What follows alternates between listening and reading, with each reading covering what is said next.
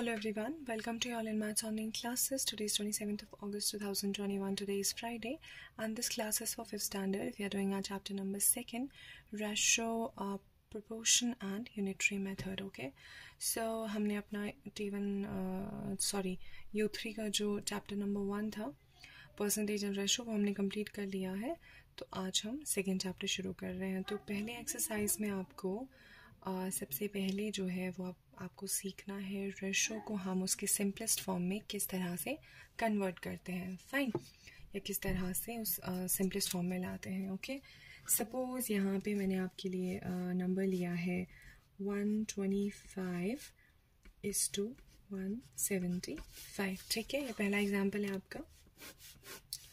अब जो है ये जो रेशो है यहाँ पे, इसे हम इस तरह से भी लिख सकते हैं 125/175. ये एक ही चीज़ है, आप इसको ऐसे भी लिख सकते हैं, ऐसे भी लिख सकते हैं. ओके, इसको हम क्या करेंगे, अब इसके सिंपलेस्ट फॉर्म में लाने के लिए हम ऐसे नंबर से इनको मल्टीप्लाई करेंगे या डिवाइड करेंगे ताकि ये जो है वो सिंपलेस्ट फॉर्म में आ जाए. ठीक है, तो 125 और 175 आपको सामने सामने दिख रहा है, दोनों के एंड में 5 है, तो ये दोनों 5 के साथ डिवाइड हो जाएगा. तो हम 5/5 से डिवाइड कर लेंगे. ठीक है, जब हम 125 को 5 से जब डिवाइड करेंगे तो वो हमें 25 मिलेगा, और 175 को 5 से जब हम डिवाइड करेंगे तो वो 35 मिलेगा. ठीक है, अब इस 25 और 35 को हम फर्दर 5 से डिवाइड करेंगे. So 25 divided by 5 is 5 and 35 divided by 5 is 7. ठीक है, तो 5/7 हमारा क्या निकला, सिंपलेस्ट फॉर्म. तो इसको हम इस तरह भी लिख सकते हैं 5:7. फाइन, तो ये हमारा सिंपलेस्ट फॉर्म निकला. ठीक, एक और एग्जांपल लेते हैं हम लोग. सपोज 24:36. ठीक है, अब 24 और बाय 36 भी हम लिख सकते हैं. इसे हम जब सिंपलेस्ट फॉर्म में लाते हैं तो हम क्या करेंगे, डिवाइड करेंगे 2 से, क्योंकि 24 और 36 जो है वो इजीली 2 के टेबल में होगा. तो हम 2 से डिवाइड कर लेंगे न्यूमरेटर और डिनोमिनेटर दोनों को. ठीक है, फिर 24 divided by 2 is 12, 36 divided by 2 is 18. Okay, सो अब 12/18 आ गया. अब हम इसको फर्दर जब डिवाइड करेंगे 2 से, तो 12 divided by 2 is 6, 18 divided by 2 is 9. ठीक है, अब ये जो 6/9 है, वो 6 जो है वो इजीली 2 से हो सकता है, बट 9 जो है वो 2 से नहीं हो सकता डिवाइड. सो हम क्या करेंगे, फर्दर 3 से डिवाइड करेंगे ताकि वो दोनों नंबर्स इजीली डिवाइड हो जाए. ठीक है, तो 6 divided by 3 is 2 and 9 divided by 3 is 3. सो आपका आंसर क्या आया, 2:3. ओके, ये इसका सिंपलेस्ट फॉर्म था.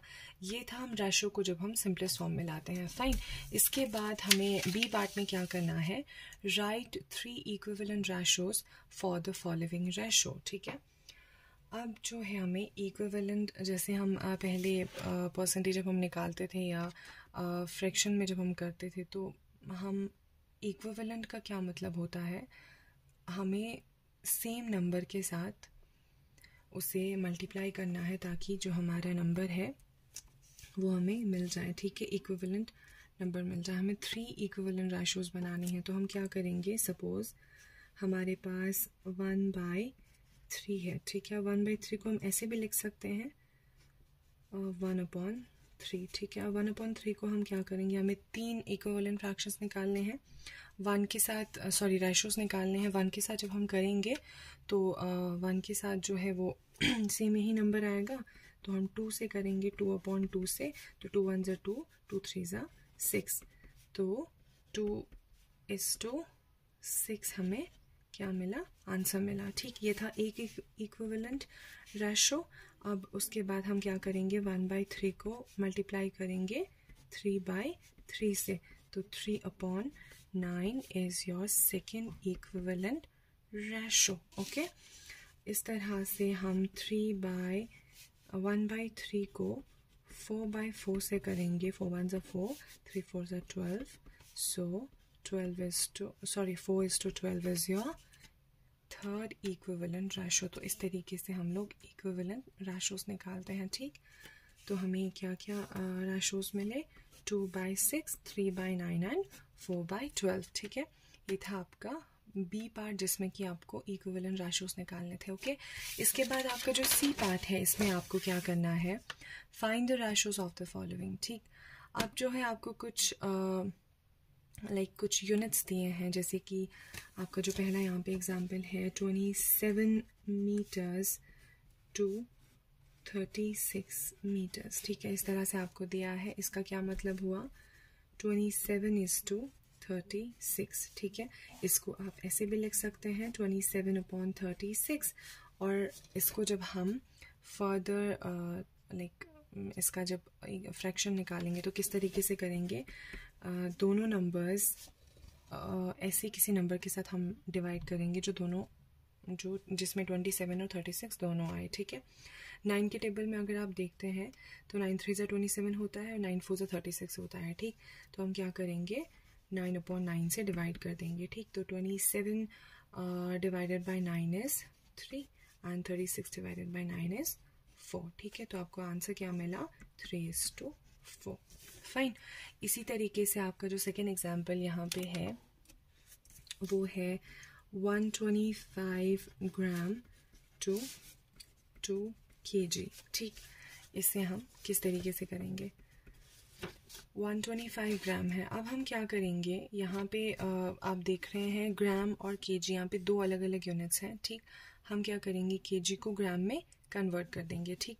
सबसे पहले कन्वर्टिंग केजी इनटू ग्राम, ठीक है। We will be getting 2 kg equals to 2 × 1000, यानी 1 kg में 1000 ग्राम्स होते हैं, ठीक है। 1000 grams equals to 2000 grams, fine. इसी तरीके से 125 grams is to 2000 grams, okay. So 125 is to 2000 grams आपका क्या निकला, रेशो निकला। अब इसको फर्दर हम क्या करेंगे, डिवाइड करेंगे, ठीक है। तो 125 is to अपॉन 2000, इसे हम फर्दर डिवाइड करेंगे। सपोज हमने अगर 5 के साथ कर दिया, 5 के साथ जब किया तो 125 को जब 5 के साथ डिवाइड किया दैट्स 25, और 2000 को 5 के साथ डिवाइड किया दैट्स 400, ठीक है। अब इस 25/400 को हम फर्दर डिवाइड करेंगे 5/5 से। 25 divided by 5 is 5 and 400 divided by 5 is 80, ठीक। अब 5/80 को हम फर्दर 5 से डिवाइड करेंगे। 5 divided by 5 is 1, 80 divided by 5 is 16, ठीक। तो 1:16 हमें क्या मिला, हमारा आंसर मिला। यहाँ पे कोई कंफ्यूज होने वाली बात नहीं है। सिंपली हमने क्या किया, यहाँ पे हमें अलग अलग यूनिट्स थे, यहाँ पे ग्राम था, यहाँ केजी था। अब केजी को हमने ग्राम में कन्वर्ट किया तो हमने 2 kg को सिंपल 1000 ग्राम के साथ मल्टीप्लाई किया और हमें 2000 ग्राम्स मिला, ठीक। 125 ग्राम्स हमारे पास ऑलरेडी था और 2000 ग्राम्स को हमने इस रेशो को जैसे कि हम कन्वर्ट करके करते थे या सिंपल फ्रैक्शन में लिखा 125 डिवाइडेड बाय 2000, ठीक। इसके हमने इक्विवेलेंट फ्रैक्शंस नहीं कह सकते, हम इसको सिंपली इसका रेशो निकालने की कोशिश करे थे सिंपलेस्ट फॉर्म में। तो हमने क्या किया, 125 और 2000 को आप इसमें डिवाइड कर दिया 5 से, क्योंकि ये दोनों नंबर्स 5 के टेबल में आ रहे थे। इसको फर्दर जब हम करते गए तो 1:16 हमारा आंसर आया, ओके। इसी तरीके से आपको मिलीमीटर में आपको करना है, किलोग्राम्स में करना है, या किलोमीटर्स में करना है, आवर्स में करना है, सेकेंड्स में, तो ये आपको चेंज करके उसके बाद फिर करना है, फाइन।